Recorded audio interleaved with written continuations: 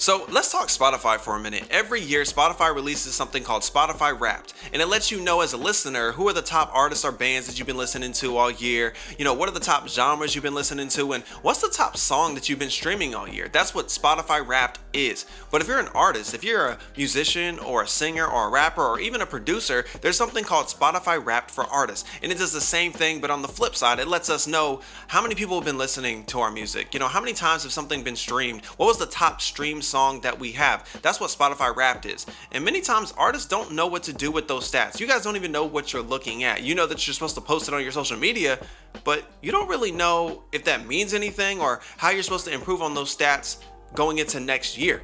So let's have that conversation. Today, I want to talk to you guys about how you can improve your stats, your Spotify statistics and analytics going into next year. And we're even going to look at my stats to see how your boy's been doing. Has your boy been on par or have I been slacking? Today, we're going to talk about it. But before we do that, we got to show love to the sponsors. So if you want to learn more about them, check out the links in the description of this video. And as always, man, go ahead and hit that subscribe button and the bell. And let's get to work. Salutes to that.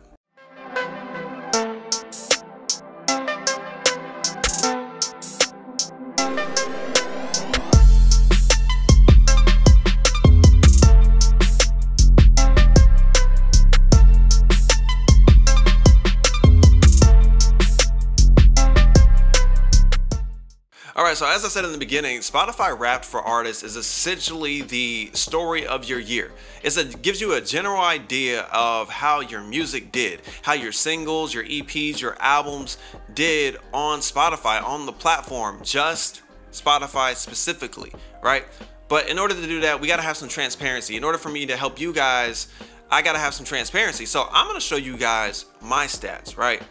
Yeah, I know that sounds kind of crazy considering most influencers don't really do that. The only people that are actually out here showing you guys their stats and their numbers are people that already have hundreds of thousands of followers or subscribers on their YouTube channel or their Facebook or Instagram, whatever it is. But to me, they're my stats. I own them. Like I put in the work and all these other things. So I feel like, what is there to hide? Just like you guys shouldn't be hiding from your stats. So let's go ahead and do that real quick. I'm gonna go ahead and pull up my Spotify Wrapped for artists real quick, and let's look at what we got. All right, so here we go. Here are my stats. Here's my Spotify Wrapped for artists 2020, and you got my streams here, 140K.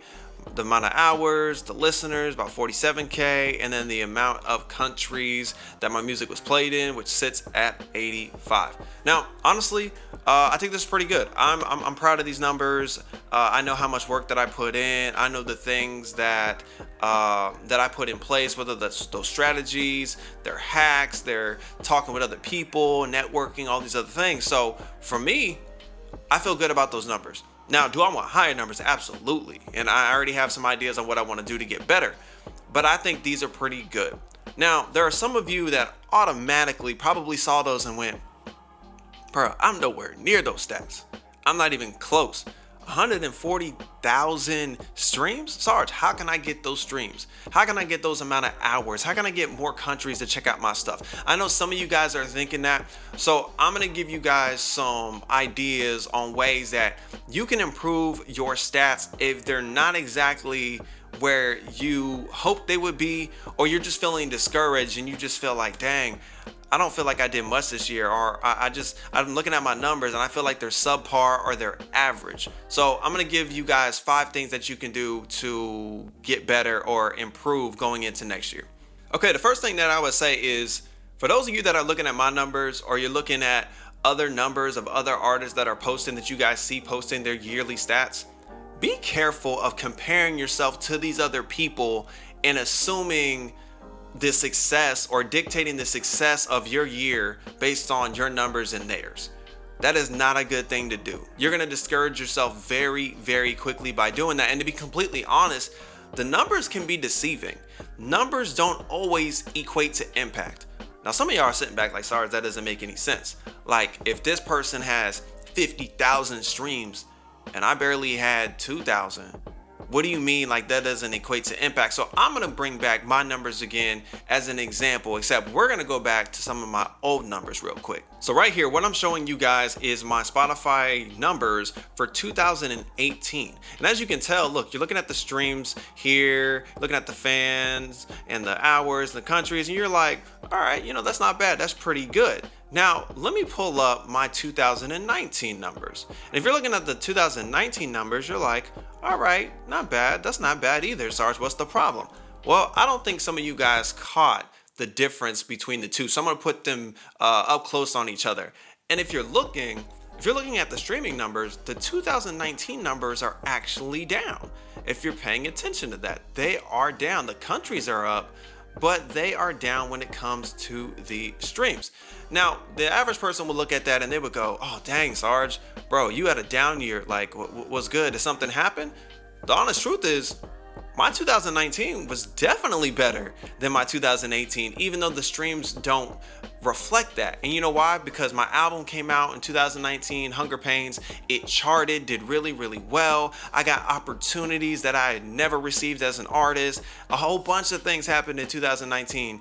And so if I was to look at my 2018 and then look at my 2019 and assume, oh man, I was a failure because my 2019 stats weren't compared to 2018, I would miss out on all the wins from 2019. There were so many great things that happened, including I tried out different strategies, guys. I tried out different artwork, different structures. Matter of fact, different style videos, different lightings, different things. Even with these type of videos, guys, that I'm doing, my videos in 2017 and 18 and 19 look completely different than they do now. I might even bring up, I'm gonna show you guys a screenshot so you guys can see the difference between then when I first started, when it was all bare wall, random things in the background, didn't really make sense, there was no direction, to now, you got a little bit of lighting, you feel me, your boy up close, just like the mic, the audio quality is completely different. There's so many things that are different now. So be careful about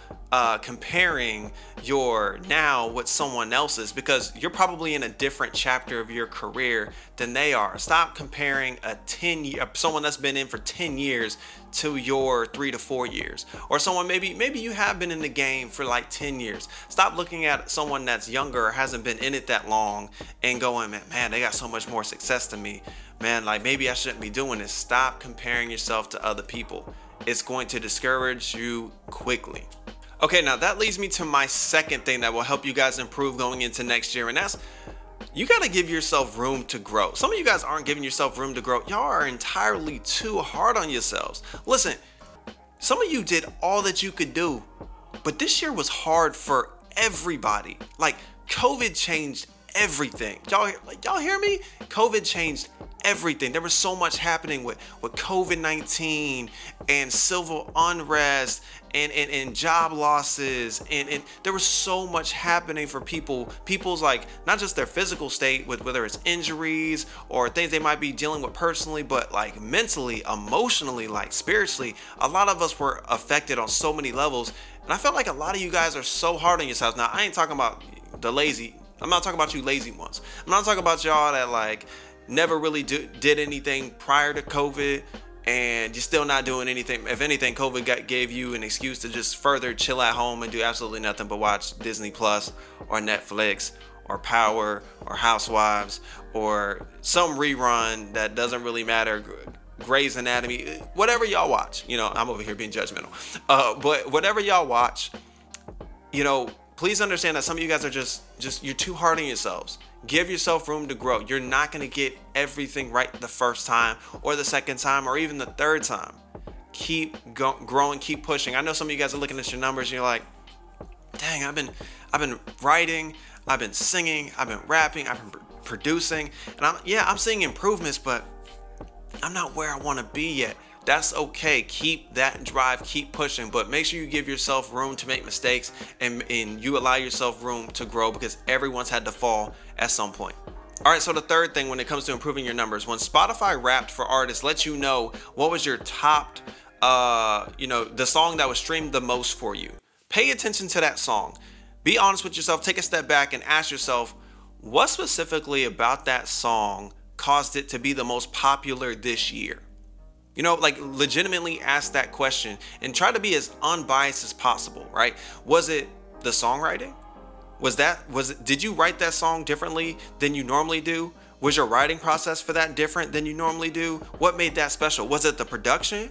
Like, do you normally produce it yourself, but this time you allowed someone else to produce it and it really popped? Or was it vice versa? Normally you allow other people to produce it, but this time you produced it. You know, what was the difference? Did you have people help you this time? Is it because you had a music video for this one? Is it because you had a social media game plan? Is it because you actually had music marketing, music promotion? Is it because you got on a particular playlist? Be honest with yourself. Were you contacting blogs? Why did that specific song get so many streams on social media? Were you emailing people? Whatever that was, continue try to continue with that strategy or those ways going forward and see if it continues to push the rest of your music in a positive direction that will help you be successful. So number 3 is take a step back and see what were you doing with that most played song, the one that Spotify said did really, really well, and see if you can repeat those results. Number 4, listen guys, y'all need to hear this one. Be honest with yourself. Did you do enough this year? That's a simple question. Did you personally do enough this year? As in, did you write enough songs this year? Did you release more than one song this year? Did you make enough beats this year? Or were you only making like 2 or 3 beats, you know, every 6 months or so? Were you doing enough? Be honest. I don't know. I never thought I'd get this far. Look, you gotta ask the question. I gotta ask you the question, because for some of y'all, some of your stats may look low because your productivity was low. And some of you guys are expecting to have high numbers and high stats and things like that, but the amount of time and effort and research and videos and whatever it is that you've been doing has been low compared to all your peers. So make sure you ask the question, did I really put in as much work this year? Like, was I writing songs this year? Was I making new beats this year? Was I trying out different styles of music this year? Was I collabing enough with other artists this year? Be honest. Was I promoting this year? Was I sharing other people's music this year? Well, like, what were you doing this year? Were you on the couch? Were you online shopping all the time? Were you playing the latest video game? Were you on COD? Were you on 2K? Were you on Cyberpunk? Were you on Spider-Man? What were you doing? I have to ask these questions. Anyway, look, be honest with yourself. Were you spending that necessary time being the greatest artist or producer that you can be? Okay, and my last point that will help you guys moving forward year after year after year when it comes to your music and your streams with Spotify is simply this.